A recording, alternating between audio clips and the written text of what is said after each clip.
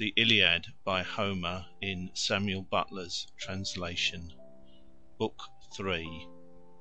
Alexandrus, also called Paris, challenges Menelaus. Helen and Priam view the Achaeans from the wall. The Covenant. Paris and Menelaus fight, and Paris is worsted. Venus carries him off to save him. Scene between him and Helen. When the companies were thus arrayed, each under its own captain, the Trojans advanced as a flight of wildfowl or cranes that scream overhead when rain and winter drive them over the flowing waters of Oceanus to bring death and destruction on the Pygmies, and they wrangle in the air as they fly. But the Achaeans march silently, in high heart, and minded to stand by one another. As when the south wind spreads a curtain of mist upon the mountain tops, bad for shepherds but better than night for thieves, and a man can see no further than he can throw a stone, even so rose the dust from under their feet as they made all speed over the plain. When they were close up with one another, Alexandrus came forward as champion on the Trojan side. On his shoulders he bore the skin of a panther, his bow and his sword, and he brandished 2 spears shod with bronze, as a challenge to the bravest of the Achaeans to meet him in single fight. Menelaus saw him thus stride out before the ranks, and was glad as a hungry lion that lights on the carcass of some goat or horned stag, and devours it there and then, though dogs and youths set upon him. Even thus was Menelaus glad when his eyes caught sight of Alexandrus, for he deemed that now he should be revenged. He sprang therefore from his chariot, clad in his suit of armour. Alexandrus quailed as he saw Menelaus come forward, and shrank in fear of his life under cover of his men, as one who starts back affrighted, trembling and pale, when he comes suddenly upon a serpent in some mountain glade. Even so did Alexandrus plunge into the throng of Trojan warriors, terror-stricken at the sight of the son of Atreus. Then Hector upbraided him. "Paris," said he, "evil-hearted Paris, fair to see, but woman-mad and false of tongue, would that you had never been born, or that you had died unwed. Better so than live to be disgraced and looked askance at. Will not the Achaeans mock at us and say that we have sent one to champion us who is fair to see, but who has neither wit nor courage? Did you not, such as you are, get your following together and sail beyond the seas? Did you not from a far country carry off a lovely woman, wedded among a people of warriors, to bring sorrow upon your father, your city, and your whole country, but joy to your enemies, and hang-dog shamefacedness to yourself? And now can you not dare face Menelaus and learn what manner of man he is whose wife you have stolen? Where indeed would be your lyre and your love tricks, your comely locks and your fair favour, when you were lying in the dust before him? The Trojans are a weak-kneed people, or ere this you would have had a shirt of stones for the wrongs you have done them." And Alexandrus answered, "Hector, your rebuke is just. You are hard as the axe which a shipwright wields at his work, and cleaves the timber to his liking. As the axe in his hand, so keen is the edge of your scorn. Still, taunt me not with the gifts that golden Venus has given me. They are precious. Let not a man disdain them, for the gods give them where they are minded, and none can have them for the asking. If you would have me do battle with Menelaus, bid the Trojans and Achaeans take their seats, while he and I fight in their midst for Helen and all her wealth. Let him who shall be victorious and prove to be the better man take the woman and all she has, to bear them to his home. But let the rest swear a solemn covenant of peace, whereby you Trojans shall stay here in Troy, while the others go home to Argos and the land of the Achaeans." When Hector heard this he was glad, and went about among the Trojan ranks, holding his spear by the middle to keep them back, and they all sat down at his bidding. But the Achaeans still aimed at him with stones and arrows, till Agamemnon shouted to them, saying, "Hold, Argives, shoot not, sons of the Achaeans. Hector desires to speak." They ceased taking aim and were still, whereon Hector spoke. "Hear from my mouth," said he, "Trojans and Achaeans, the saying of Alexandrus, through whom this quarrel has come about. He bids the Trojans and Achaeans lay their armour upon the ground, while he and Menelaus fight in the midst of you for Helen and all her wealth. Let him who shall be victorious and prove to be the better man take the woman and all she has, to bear them to his own home, but let the rest swear to a solemn covenant of peace." Thus he spoke, and they all held their peace till Menelaus of the loud battle cry addressed them. "And now," he said, "hear me too, for it is I who am the most aggrieved. I deem that the parting of Achaeans and Trojans is at hand, as well it may be, seeing how much they have suffered for my quarrel with Alexandrus and the wrong he did me. Let him who shall die, die, and let the others fight no more. Bring then 2 lambs, a white ram and a black ewe, for Earth and Sun, and we will bring a third for Jove. Moreover, you shall bid Priam come, that he may swear to the covenant himself, for his sons are high-handed and ill to trust, and the oaths of Jove must not be transgressed or taken in vain. Young men's minds are light as air, but when an old man comes he looks before and after, deeming that which shall be the fairest upon both sides." The Trojans and Achaeans were glad when they heard this, for they thought that they should now have rest. They backed their chariots toward the ranks, got out of them, and put off their armour, laying it down upon the ground, and the hosts were near to one another with a little space between them. Hector sent 2 messengers to the city to bring the lambs and to bid Priam come, while Agamemnon told Talthybius to fetch the other lamb from the ships, and he did as Agamemnon had said. Meanwhile Iris went to Helen in the form of her sister-in-law, wife of the son of Antenor, for Helicaon, son of Antenor, had married Laodice, the fairest of Priam's daughters. She found her in her own room working at a great web of purple linen, on which she was embroidering the battles between Trojans and Achaeans, that Mars had made them fight for her sake. Iris then came close up to her and said, "Come hither, child, and see the strange doings of the Trojans and Achaeans. Till now they have been warring upon the plain, mad with lust of battle, but now they have left off fighting and are leaning upon their shields, sitting still with their spears planted beside them. Alexandrus and Menelaus are going to fight about yourself, and you are to be the wife of him who is the victor." Thus spoke the goddess, and Helen's heart yearned after her former husband, her city, and her parents. She threw a white mantle over her head and hurried from the room, weeping as she went, not alone, but attended by 2 of her handmaids, Aethrae, daughter of Pittheus, and Clymene, and straightway they were at the Scaean gates. The 2 sages, Ucalegon and Antenor, elders of the people, were seated by the Scaean gates, with Priam, Panthous, Thymoetes, Lampus, Clytius, and Hiketaon of the race of Mars.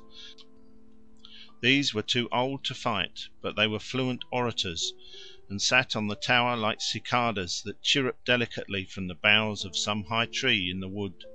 When they saw Helen coming towards the tower, they said softly to one another, "Small wonder that Trojans and Achaeans should endure so much and so long for the sake of a woman so marvellously and divinely lovely. Still, fair though she be, let them take her and go, or she will breed sorrow for us and for our children after us." But Priam bade her draw nigh. "My child," said he, "take your seat in front of me, that you may see your former husband, your kinsmen, and your friends. I lay no blame upon you. It is the gods, not you, who are to blame. It is they that have brought about this terrible war with the Achaeans. Tell me then, who is yonder huge hero so great and goodly? I have seen men taller by a head, but none so comely and so royal. Surely he must be a king."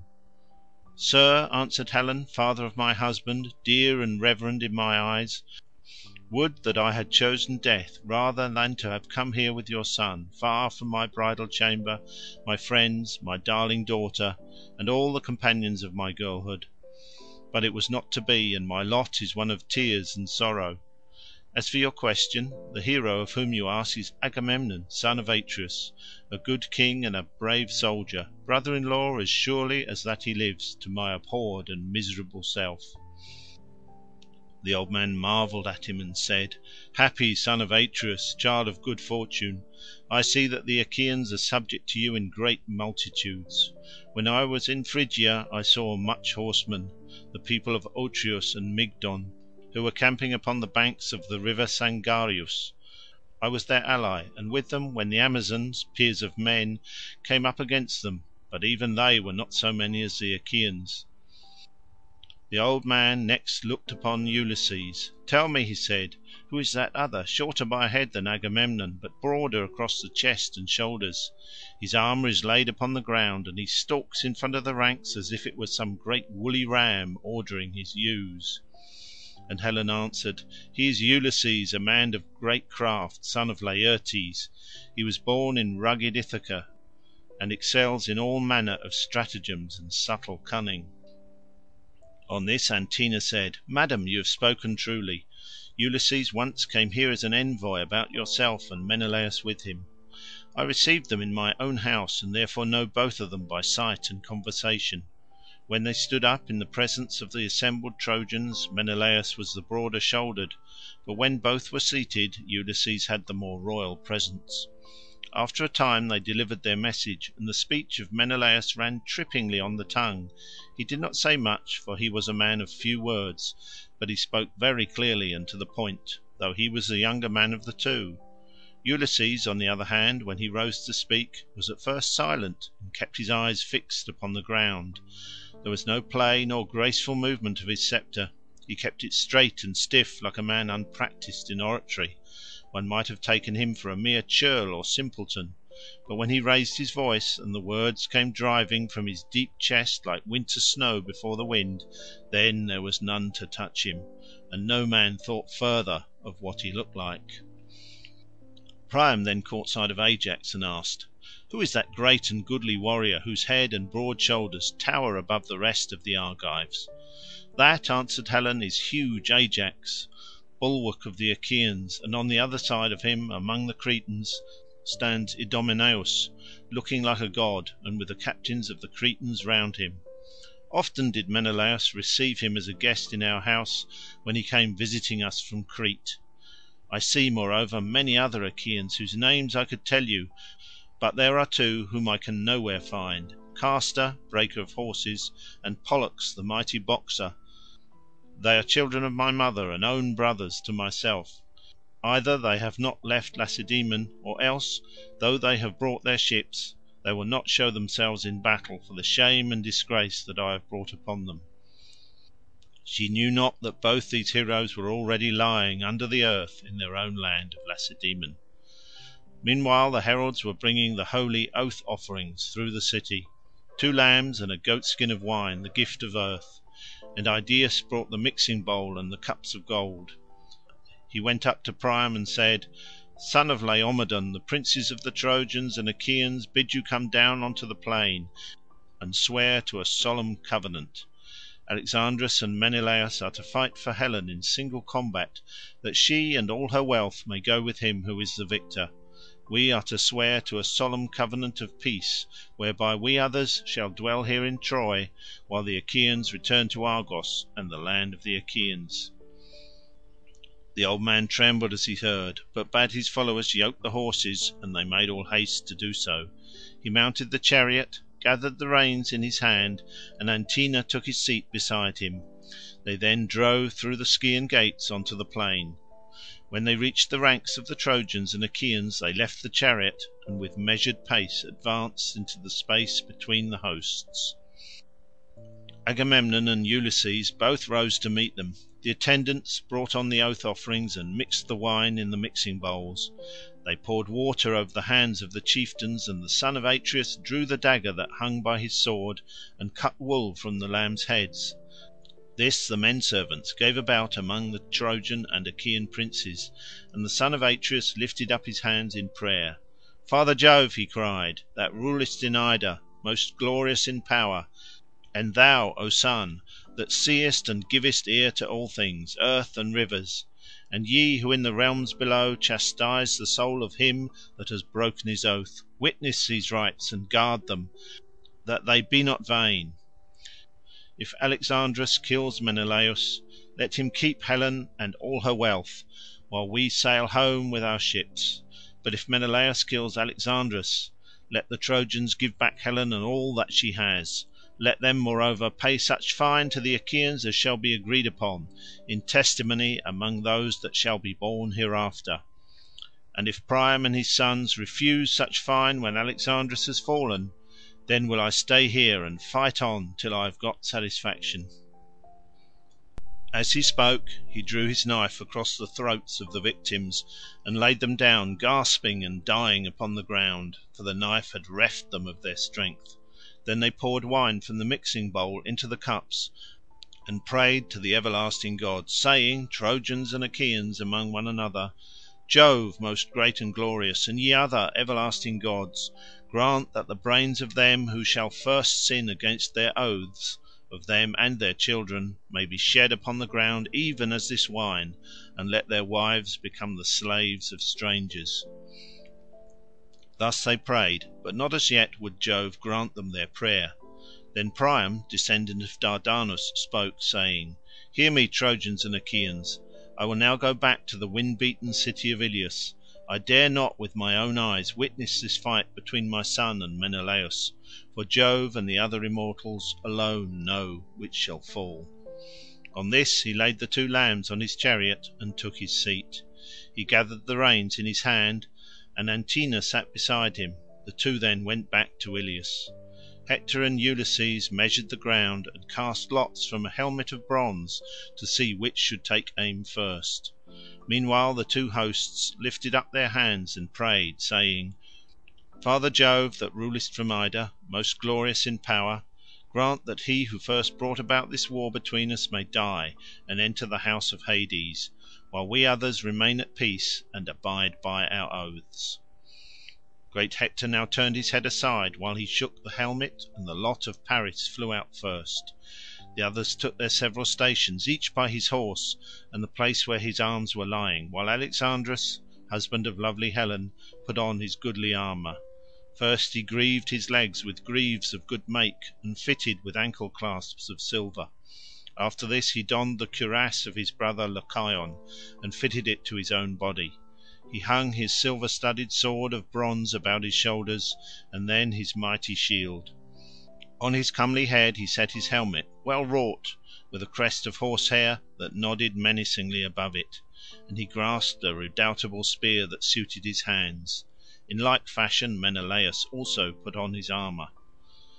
When they had thus armed, each amid his own people, they strode, fierce of aspect, into the open space, and both Trojans and Achaeans were struck with awe as they beheld them. They stood near one another on the measured ground, brandishing their spears, and each furious against the other. Alexandrus aimed first and struck the round shield of the son of Atreus, but the spear did not pierce it, for the shield turned its point. Menelaus next took aim, praying to Father Jove as he did so. "King Jove," he said, "grant me revenge on Alexandrus, who has wronged me. Subdue him under my hand, that in ages yet to come a man may shrink from doing ill deeds in the house of his host." He poised his spear as he spoke, and hurled it at the shield of Alexandrus. Through shield and cuirass it went, and tore the shirt by his flank, but Alexandrus swerved aside and thus saved his life. Then the son of Atreus drew his sword and drove at the projecting part of his helmet, but the sword fell shivered in 3 or 4 pieces from his hand, and he cried, looking towards heaven, "Father Jove, of all gods thou art the most despiteful. I made sure of my revenge, but the sword has broken in my hand. My spear has been hurled in vain, and I have not killed him." With this he flew at Alexandrus, caught him by the horsehair plume of his helmet, and began dragging him towards the Achaeans. The strap of the helmet that went under his chin was choking him, and Menelaus would have dragged him off to his own great glory had not Jove's daughter Venus been quick to mark and break the strap of oxhide, so that the empty helmet came away in his hand. This he flung to his comrades among the Achaeans, and was again springing upon Alexandrus to run him through with a spear, but Venus snatched him up in a moment, as a god can do, hid him under a cloud of darkness, and conveyed him to his own bedchamber. Then she went to call Helen, and found her on a high tower with the Trojan women crowding about her. She took the form of an old woman who used to dress wool for her when she was still in Lacedaemon, and of whom she was very fond. Thus disguised she plucked her by perfumed robe and said, "Come hither, Alexandrus says you are to go to the house. He is on his bed in his own room, radiant with beauty and dressed in gorgeous apparel. No one would think he had just come from fighting, but rather that he was going to a dance, or had done dancing and was sitting down." With these words she moved the heart of Helen to anger. When she marked the beautiful neck of the goddess, her lovely bosom and sparkling eyes, she marvelled at her and said, "Goddess, why do you thus beguile me? Are you going to send me afield still further to some man whom you have taken up in Phrygia or fair Meonia? Menelaus has just vanquished Alexandrus, and is to take my hateful self back with him.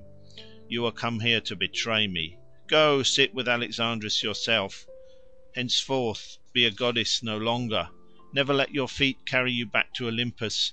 Worry about him and look after him till he make you his wife, or for the matter of that his slave. But me, I shall not go. I can garnish his bed no longer. I should be a byword among all the women of Troy. Besides, I have trouble on my mind." Venus was very angry and said, "Bold hussy, do not provoke me. If you do, I shall leave you to your fate and hate you as much as I have loved you. I will stir up fierce hatred between Trojans and Achaeans, and you shall come to a bad end." At this Helen was frightened. She wrapped her mantle about her and went in silence, following the goddess and unnoticed by the Trojan women. When they came to the house of Alexandrus, the maidservants set about their work, but Helen went into her own room, and the laughter-loving goddess took a seat and set it for her facing Alexandrus. On this Helen, daughter of aegis-bearing Jove, sat down and with eyes askance began to upbraid her husband.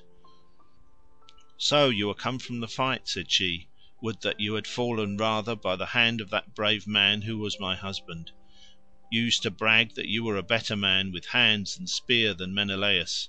Go then and challenge him again.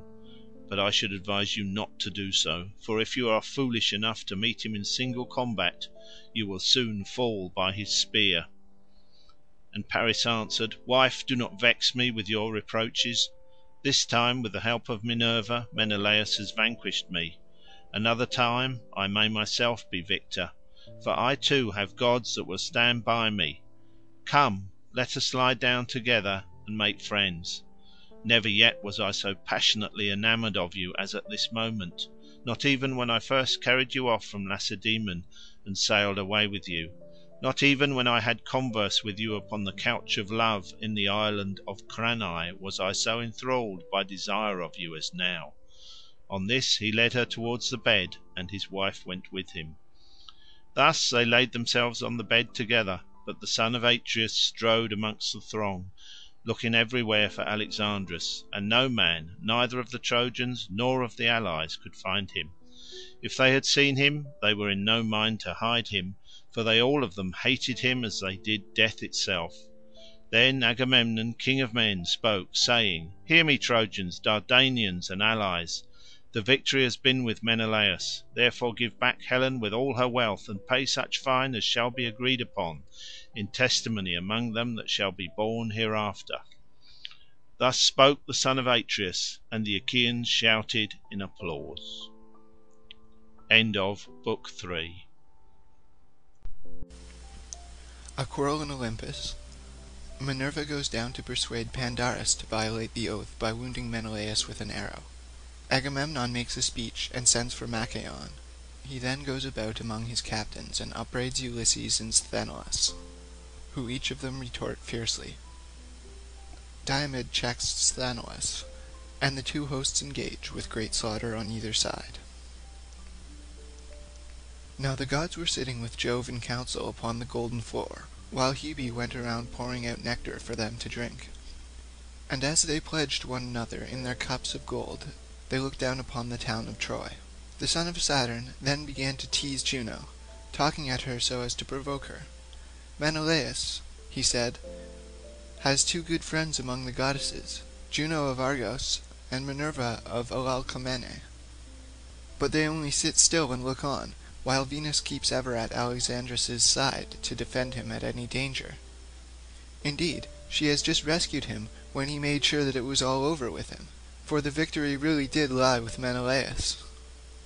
We must consider what we shall do about all this.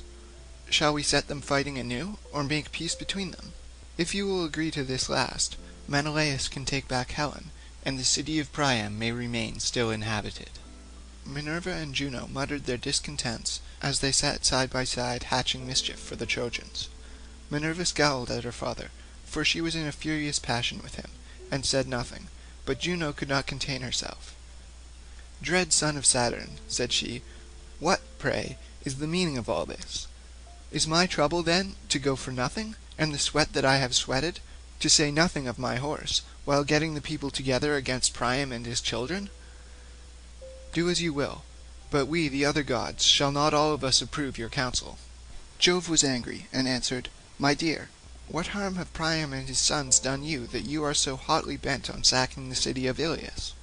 Will nothing do for you but you must within their walls, and eat Priam raw, with his sons and all the other Trojans to boot? Have it your own way then, for I would not have this matter become a bone of contention between us. I say further, and I lay my saying to your heart, if ever I want to sack a city belonging to friends of yours, you must not try to stop me. You will have to let me do it, for I am giving in to you sorely against my will. Of all inhabited cities under the sun and stars of heaven, there was none that I so much respected as Iliad with Priam and his whole people. Equitable feasts were never wanting about my altar, nor the savour of burning fat, which is honour due to ourselves." "My own 3 favourite cities," answered Juno, "are Argos, Sparta, and Mycenae. Sack them whenever you may be displeased with them. I shall not defend them. I shall not care. Even if I did, and tried to say to you, I should take nothing by it, for you are much stronger than I am. But I will not have my own work wasted. I too am a god, and of the same race with yourself. I am Saturn's eldest daughter, and am honourable not on this ground only, but also because I am your wife, and you are king over the gods. Let it be a case, then, of give and take between us, and the rest of the gods will follow our lead. Tell Minerva to go and take part in the fighting at once, and let her contrive that the Trojans shall be the first to break their oaths and set upon the Achaeans." The sire of gods and men heeded her words, and said to Minerva, "Go at once to the Trojans in the Achaean host, and contrive that the Trojans shall be the first to break their oaths and set upon the Achaeans." This was what Minerva was already eager to do, so she darted from the topmost summits of Olympus. She shot through the sky as some brilliant meteor which the son of scheming Saturn has sent as a sign to mariners or to some great army, and a fiery train of light follows in its wake. The Trojans and the Achaeans were struck with awe as they beheld, and one would turn to his neighbour and say, "Either we shall have a war and din of combat, or Jove the Lord of battle will now make peace between us." Thus they did converse. Then Minerva took the form of Laodocus, son of Antenor, and went through the ranks of the Trojans to find Pandarus, the redoubtable son of Lycon. She found him standing among the stalwart heroes who had followed him from the banks of the Aesopus. So she went close to him and said, "Brave son of Lycaon, will you do as I tell you? If you dare send an arrow at Menelaus, you will win honour and thanks from all the Trojans, and especially from the Prince Alexandrus. He would be the first to requite you very handsomely if he could see Menelaus mount his funeral pyre, slain by an arrow from your hand. Take your home aim then, and pray to the Lycian Apollo, the famous archer. Vow that when you get home to your strong city of Zele, you will offer a hecatomb of firstling lambs in his honour." His fool's heart was persuaded, and he took his bow from its case. This bow was made from the horns of a wild ibex, which he had killed as it was bounding from a rock. He had stalked it, and it had fallen as the arrow struck its heart. Its horns were 16 palms long, and a worker in horn had made them into a bow, smoothing them well down, and giving them tips of gold. When Pandarus had strung his bow, he laid it carefully on the ground, and his brave followers held their shields before him, lest the Achaeans should set upon him before he had shot Menelaus. Then he opened the lid of his quiver, and took out a winged arrow that had not yet been shot, fraught with the pangs of death. He laid the arrow on the string, and prayed to Lycian Apollo, the famous archer, vowing that when he got home to his strong city of Zele, he would offer a hecatomb of firstling lambs in his honour. He laid the notch of the arrow on the ox-hide bowstring, and drew both the notch and the string to his breast till the arrow-head was near the bow. Then when the bow was arched into a half-circle, he let fly, and the bow twanged and the string sang as the arrow flew gladly on over the heads of the throng. But the blessed gods did not forget thee, O Menelaus, and Jove's daughter, driver of the spoil, was the first to stand before thee to ward off the piercing arrow. She turned it from his skin, as a mother whisks a fly from off her child when it is sleeping sweetly. She guided it to the part where the golden buckles of the belt that pass over his double cuirass were fastened. So the arrow struck the belt that went tightly round him. It went through this and through the cuirass of cunning workmanship. It also pierced the belt beneath it, which he wore next to his skin to keep out darts or arrows. It was this that served him in the best stead. Nevertheless the arrow went through it, and grazed the top of the skin, so that blood began to flow from the wound. As when some woman of Maeonia or Caria strains purple dyes on a piece of ivory that is to be the cheek-piece of a horse, and is to be laid up in the treasure-house, many a knight is fain to bear it, but the king keeps it as an ornament of which both the horse and the driver may be proud. Even so, O Menelaus, were your shapely thighs and your legs down to your fair ankles stained with blood. When King Agamemnon saw the blood flow from the wound, he was afraid, and so was brave Menelaus himself, till he saw that the barb of the arrow and the thread that bound the arrow-head to the shaft were still outside the wound. Then he took heart, but Agamemnon heaved a deep sigh as he held Menelaus's hand in his own, and his comrades made moan in concert. "Dear brother," he cried, "I have been the death of you in pledging this covenant and letting you come forward as our champion. The Trojans have trampled on their oaths and have wounded you. Nevertheless the oath, the blood of lambs, the drinking of offerings, and the right hand of fellowship in which we have put our trust shall not be in vain. If he that rules Olympus fulfil it not here and now, he will yet fulfil it hereafter, and they shall pay dearly with their lives and with their wives and children. The day will surely come when mighty Iliad shall be laid low, with Priam and Priam's people, when the son of Saturn from his high throne shall overthrow them with his awful aegis in punishment of their present treachery. This shall surely be, but how, Menelaus, shall I mourn you, if it is your lot now to die? I should return to Argos as a byword, for the Achaeans will at once go home. We shall leave Priam and the Trojans the glory of still keeping Helen, and the earth will rot your bones as you lie here at Troy with your purpose not fulfilled. Then shall some braggart Trojan leap upon your tomb and say, 'Ever thus may Agamemnon wreak his vengeance. He brought his army in vain, he is gone home to his own lands with empty ships, and has left Menelaus behind him.' Thus will one of them say, and may the earth then swallow me." But Menelaus reassured him and said, "Take heart, and do not alarm the people. The arrow has not struck me in a mortal part, for my outer belt of burnished metal first stayed it, and under this my cuirass, and the belt of mail which the bronze-smiths made me." And Agamemnon answered, "I trust, dear Menelaus, that it may be even so, but the surgeon shall examine your wound and lay herbs upon it to relieve your pain." He then said to Talthybius, "Talthybius, tell Machaon, son of the great physician Asclepius, to come to see Menelaus immediately. Some Trojan or Lycian archer has wounded him with an arrow, to our dismay and to his great victory." Talthybius did as he was told, and went about the host trying to find Machaon. Presently he found standing amid the brave warriors who had followed him from Triccia, whereon he went up to him and said, "Son of Asclepius, King Agamemnon says you are to come to see Menelaus immediately. Some Trojan or Lycian archer has wounded him with an arrow, to our dismay and to his great glory." Thus did he speak, and Machaon was moved to go. They passed through the spreading host of the Achaeans, and went on till they came to the place where Menelaus had been wounded, and was lying with the chieftains gathered in a circle round him. Machaon passed into the middle of the ring, and at once drew the arrow from the belt, bending its barb back through the force with which he pulled it out. He undid the burnished belt, and beneath this the cuirass and the belt of mail which the bronze-smiths had made. Then when he had seen the wound, he wiped away the blood, and applied some soothing drugs, which Chiron had given to Asclepius out of the good will he bore him. While they were busy about Menelaus, the Trojans came forward against them, for they had put on their armour and now renewed the fight. You would not have then found Agamemnon asleep, nor cowardly and unwilling to fight, but eager rather for the fray. He left his chariot, rich with bronze, and his panting steeds in the charge of Eurymedon, son of Ptolemaeus, the son of Piraeus, and bade him hold them in readiness against the time his limbs should weary of going about and giving orders to so many, for he went among the ranks on foot. When he saw men hasting to the front, he stood by them and cheered them on. "Argives," he said, "slacken not one whit in your onset.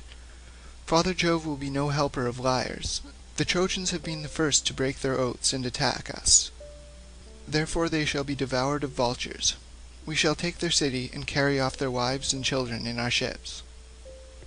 But he angrily rebuked those he saw shirking and disinclined to fight.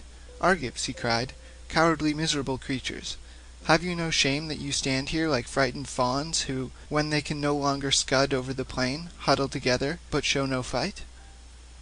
You are as dazed and spiritless as deer.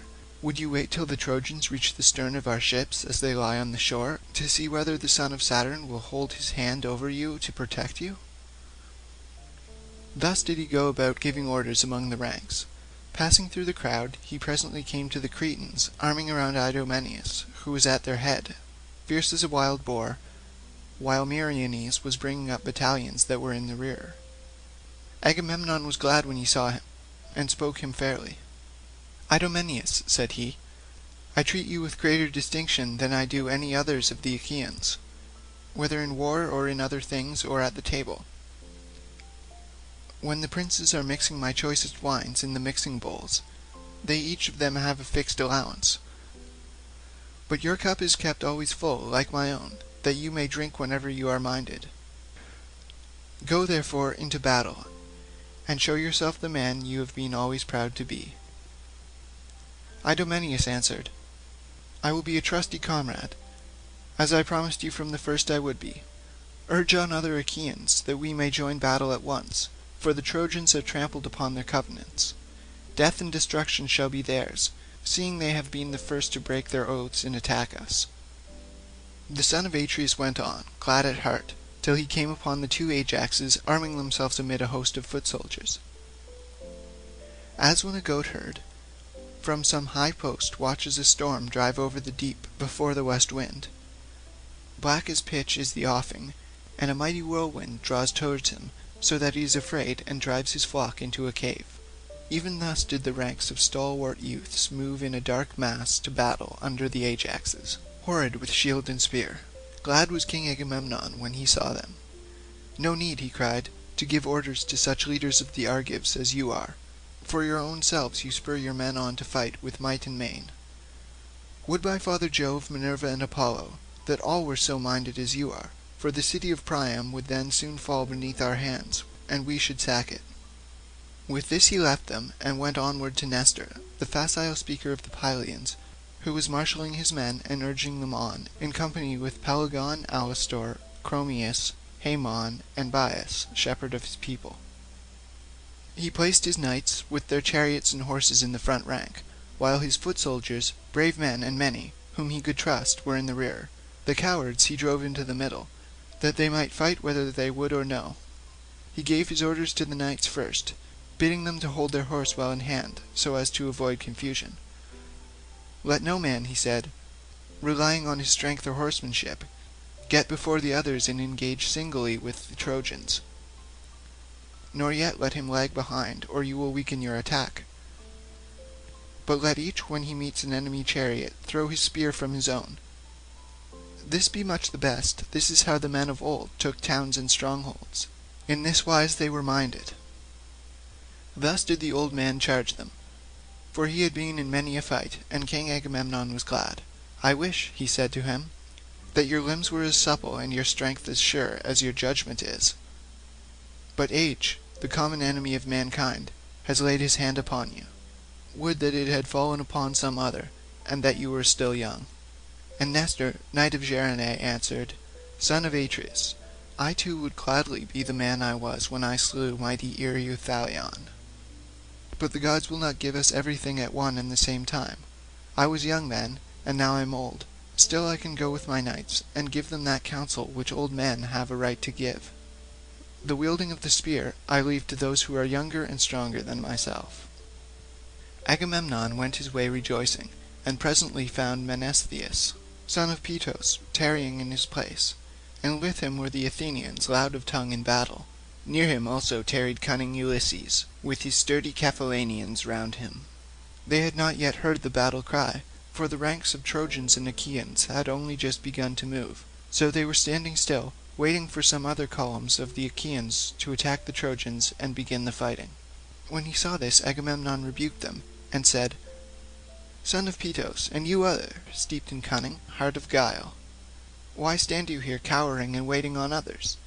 You two should be of all men foremost when there is hard fighting to be done. For you are ever foremost to accept my invitation when we counsellors of the Achaeans are holding feast. You are glad enough then to take your fill of roasted meats and to drink wine as long as you please, whereas now you would not care though you saw 10 columns of Achaeans engage the enemy in front of you." Ulysses glared at him and answered, "Son of Atreus, what are you talking about? How can you say that we are slack, when the Achaeans are in full fight with the Trojans? You shall see, if you care to do so, that the father of Telemachus will join the battle with the foremost of them. You are talking idly." When Agamemnon saw that Ulysses was angry, he smiled pleasantly at him and withdrew his words. "Ulysses," said he, "noble son of Laertes, excellent in all good counsel, I have neither fault to find nor orders to give you, for I know that your heart is right, and that you and I are of a mind.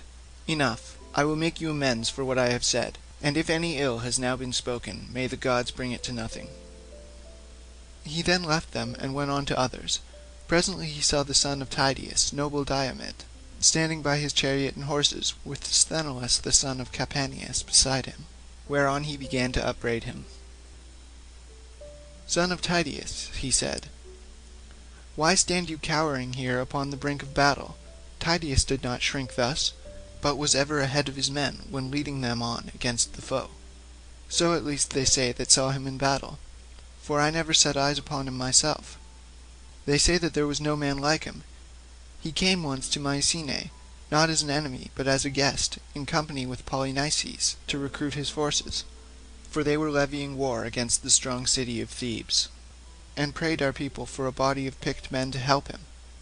The men of Mycenae were willing to let them have one, but Jove dissuaded them by showing them unfavourable omens. Tydeus, therefore, and Polynices went their way. When they had got as far as the deep-meadowed and rush-grown banks of the Aesopus, the Achaeans sent Tydeus as their envoy, and he found the Cadmeans gathered in great number to a banquet in the house of Eteocles. Stranger though he was, he knew no fear on finding himself single-handed amongst so many. He challenged them to contests of all kinds, and in each one of them was he at once victorious, so mightily did Minerva help him. The Cadmeans were incensed at his success, and sent a force of 50 youths with 2 captains, the godlike hero Maon, son of Haemon, and Polyphontes, son of Autophonus, at their head to lie in wait for him on his return journey. But Tydeus slew every man of them, save only Maon, whom he let go in obedience to heaven's omens. Such was Tydeus of Aetolia. His son can talk more glibly, but he cannot fight as his father did." Diomed made no answer, for he was shamed by the rebuke of Agamemnon. But the son of Capaneus took up his words and said, "Son of Atreus, tell no lies, for you can speak the truth if you will. We boast ourselves as even better men than our fathers. We took 7-gated Thebes, though the walls were stronger and our men were fewer in number. For we trusted in the omens of gods, and in the help of Jove, whereas they perished through their own sheer folly. Hold not then our fathers in like honour with us." Diomed looked sternly at him and said, "Hold your peace, my friend, as I bid you. It is not amiss that Agamemnon should urge the Achaeans forward, for the glory will be his if we take the city, and his the shame if we are vanquished. Therefore let us acquit ourselves with valour." As he spoke he sprang from his chariot, and his armour rang so fiercely about his body that even a brave man might well have been scared to hear it. As when some mighty wave that thunders on the beach when the west wind has lashed it into fury, it has reared its head afar and now comes crashing down on the shore.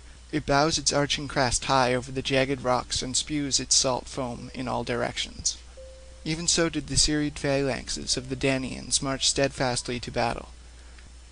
The chiefs gave orders each to his own people, but the men said never a word. No man would think it, for as huge as the host was, it seemed as though there was not a tongue among them, so silent were they in their obedience.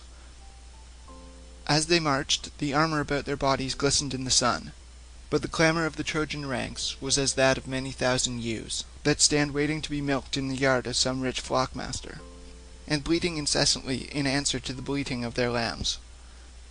For they had not one speech nor language, but their tongues were diverse, and they came from different places.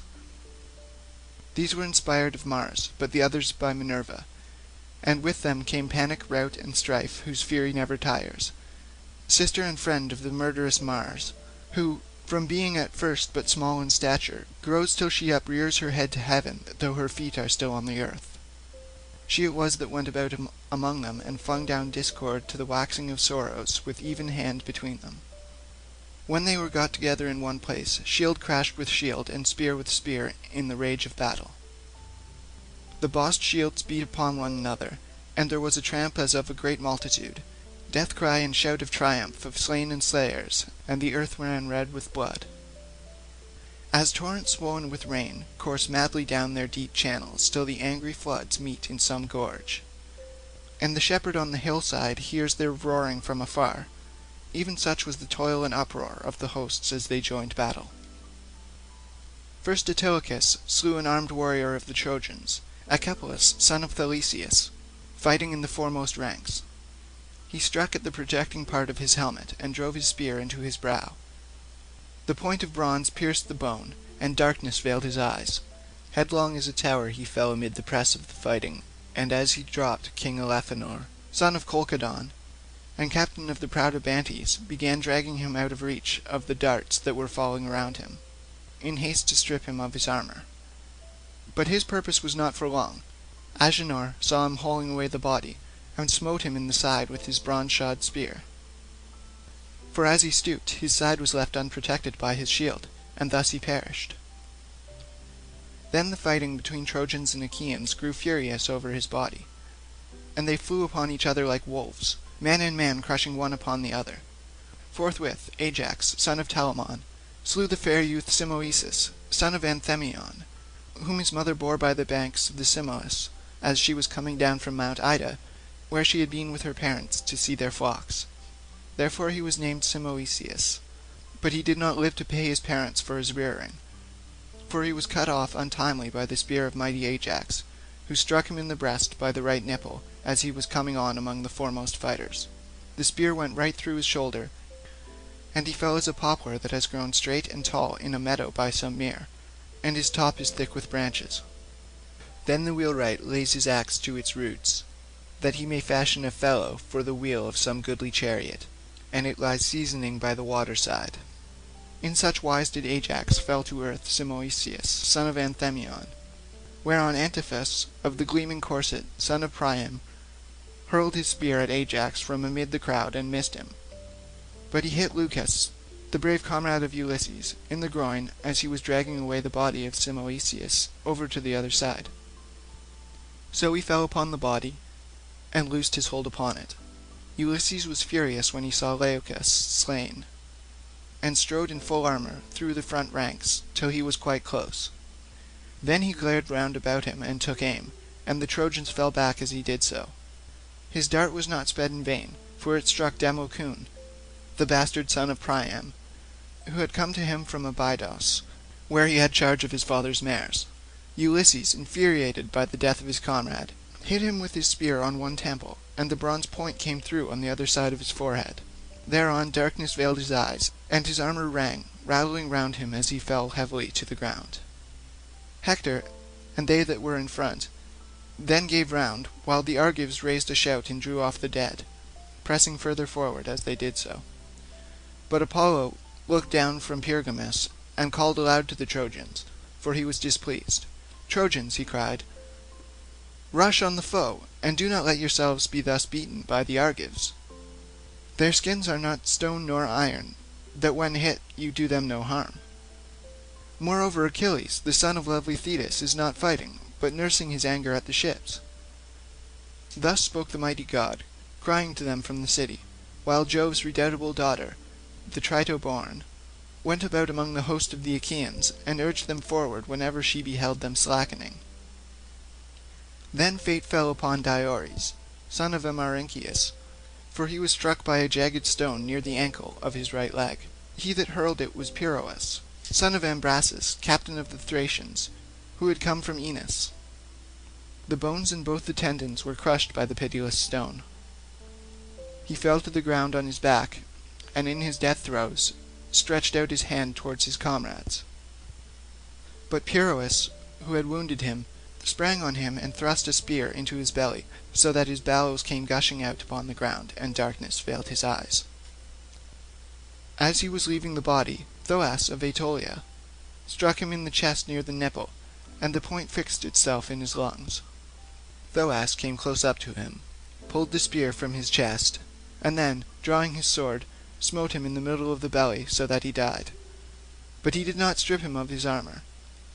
For his Thracian comrades, men who wear their hair in tufts upon the top of their head, stood round the body and kept him off with their long spears for all his great stature and valour. So he was driven back. Thus the two corpses lay stretched on the earth near to one another, and one captain of the Thracians and the other of the Epeans, and many another fell round them. And now no man would have made light of the fighting if he could have gone about among it scatheless and unwounded, with Minerva leading him by the hand, and protecting him from the storm of spears and arrows. For many Trojans and Achaeans on that day lay stretched side by side face downwards upon the earth. End of Book 4 of the Iliad.